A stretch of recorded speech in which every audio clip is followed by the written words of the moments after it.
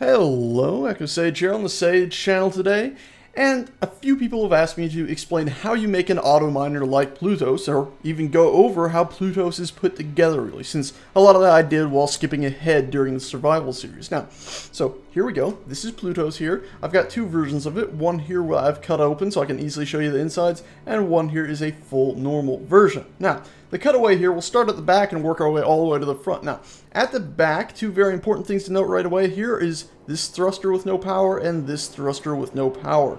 That's because those are important to actually driving the ship forward when it's doing its auto working stuff. At the back here though, we do have a large connector here, followed by a medium cargo crate. Above said medium cargo crate, you'll notice there's a pipe sticking right out of the top of it that's plugged into it, and it heads over here to this junction. Now, in the past, you were able to actually move stuff through this larger door here into the smaller door of a reactor, but unfortunately you cannot move from a large door straight into a small one anymore as far as I can tell, so that's why I have the pipe up there to sort of go around that, and then it merges back in. That way everything can easily be put in through that back access port. You can put uranium in there, and also the stuff from these drills at the front will come back all the way to this point. Below that, by the way, we do have our antenna stuck right here in the middle, nice and safe from everything. You don't really have to worry about it being sheared or destroyed or whatnot. I'm going to remove these thrusters right there, so you can see there are some more piping that goes straight through the middle of the ship, nice and safe. And then it reaches this point, and at this point, I'm just going to remove two lights. You can see that the piping forks out and then connects into the back of each of these drills, which is pretty simple and straightforward. Now, I'm really going to remove this drill and those two thrusters there.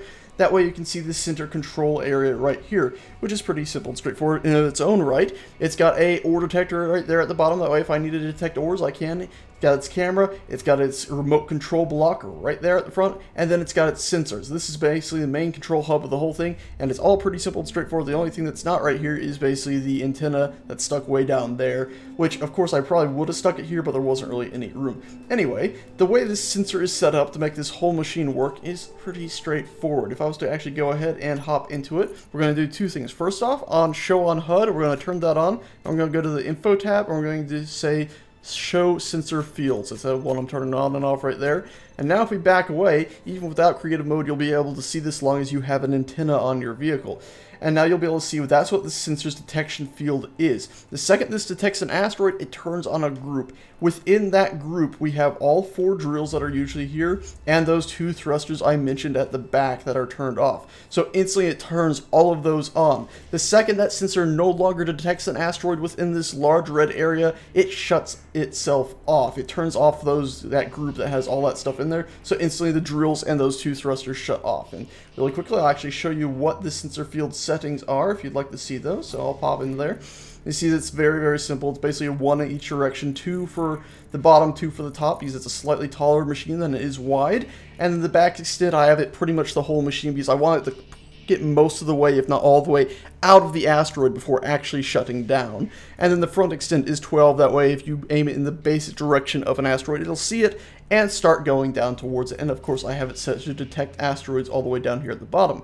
For its setup actions, you can see down here, I have it set to turn on a group and turn off a group. Not toggle on and off, not toggle on and off, because you could run into trouble. It's straight turn on a group and turn off a group. And that group, of course, is the automine group I mentioned. And if I was to go ahead and actually find the automine group, you can see it's got those drills and those two thrusters I was talking about, which are automatically set to be off until, of course, that sensor detects it, turns them on. And then, of course, once the sensor no longer detects it, it turns that group off, as I said already. So let's go ahead and actually do this in a demonstration. So we have a Ploutos right here. You can actually see I have two of them showing up because I have both of the antennas set to be owned by me. By the way, they will not actually show up to you unless you have them set to be, the antennas themselves set to be owned by you, and you have to be using an antenna that's owned by you if you're sitting in a station like this. Please note that it is important. So as you can see here, I have the antenna set and set to share with all, and at this pull down I have the Ploutos, and the only thing in here that's actually owned is just the antenna, and it's set to be owned by me and shared with all. And let's go ahead and use the control me group. So now we have control of that Ploutos drone right over there to our right. I have at the bottom here a few keys to switch through everything. You'll see the camera overlay is my own custom one.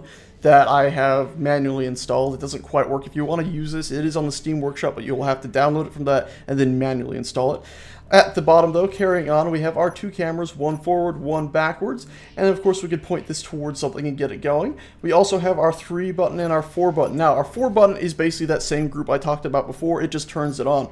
Our 3 button turns on and off that sensor. That way, if we want to maybe, let's say, manually start mining, we can just turn on that group, and then once we start mining, we could go ahead and turn that sensor back on. That way, the second it stops detecting an asteroid, it'll shut off again.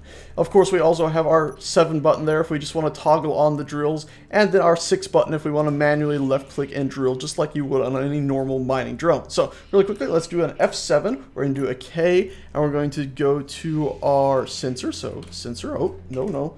Sensor, there we go. We're going to say show on HUD, and then info. We're also going to, of course, have our show sensor fields turned on here as well, so you can see it. And I'm used F7 to get third-person view, by the way, of a drone, and that's used as spectator mode. So you can see here we are, sensor on and off, and we're just going to go up to it, and the second it sees that rock,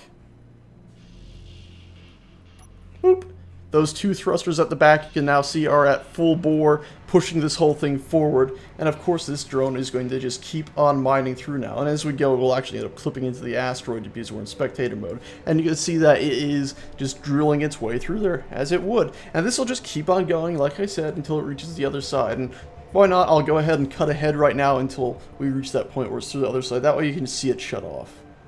And you can see here we're getting quite close to the other side. Actually, we've ended up where we can... Actually, yeah, we have to zoom in to be able to see because we're coming up to the outer wall of the asteroid. And you see there at the left, the sensor field is poking all the way through the asteroid now.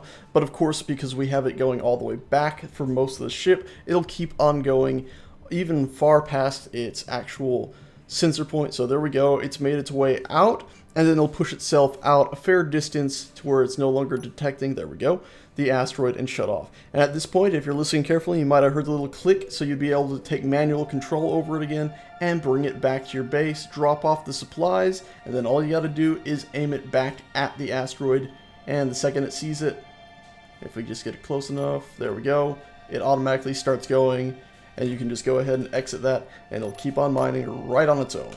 So anyway, that's that. That's how you make an automatic mining droid, and that is Ploutos for you. Pretty nice little drone, pretty happy with it, and of course you see sensor forward or there because I had toggled that to show on HUD, and that usually wouldn't be there, of course, because I could select Ploutos and tell that one little sensor to not be shown on HUD. There we go. So now it's just Ploutos mining in his own business, slowly mining his way through the asteroid, and you see he makes these relatively straight, slightly odd tunnels.